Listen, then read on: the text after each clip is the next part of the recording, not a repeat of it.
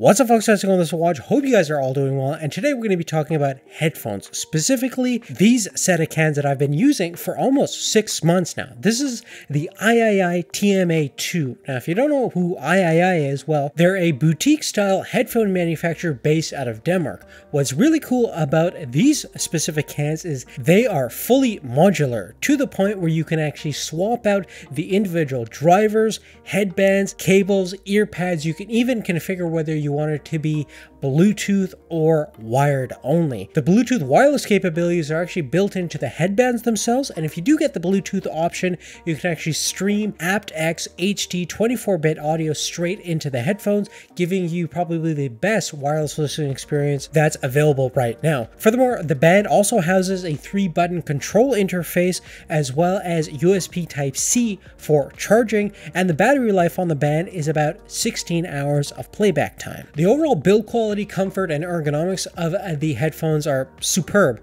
They're very lightweight. They're using Alcantara ear caps specifically on this configuration, but you can easily choose from faux leather to microfiber, as well as over-the-ear or on-ear ear caps.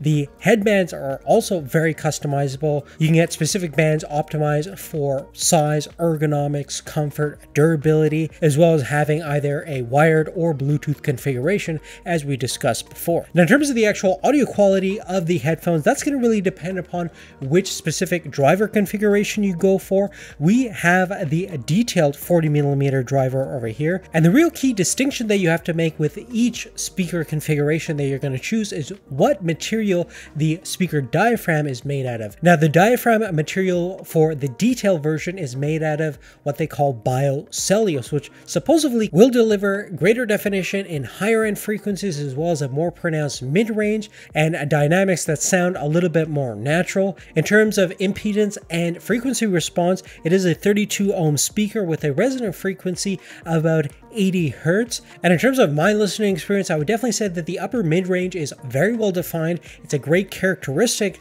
of these headphones. So vocals, singing, human speech is very well defined, and it really highlights mid-range instruments such as saxophones and guitars very well. And specifically things like snare drums really pop out of the mix when you're listening to these headphones. Plus, if you're going to use these things for music production, the overall response from 2000 hertz down is actually fairly flat comparably to other commercial grade headphones, so you can definitely use them for recording and tracking purposes. However, like most other headphones, if you're going to use this as a main recording or monitoring purpose solution for music production, I would definitely not recommend them. You probably want to get a good pair of reference studio monitors for that. Beyond that, as a day-to-day wireless over-the-ear set of cans, these are quite fantastic. I would put them right next to the Audio-Technica ATH M50X Bluetooth versions in terms of overall sound quality, wireless audio performance, but in terms of comfort, ergonomics, and sheer customization, the Aiaiai TMA-2s kind of stand in a league of their own. If you want more details about the headphones or about anything we've talked about in this video, check out the description down below. Big thank you to all you guys for your viewership and support. Please give us a thumbs up if you like this video, and we'll see you real soon in the next one. Take care.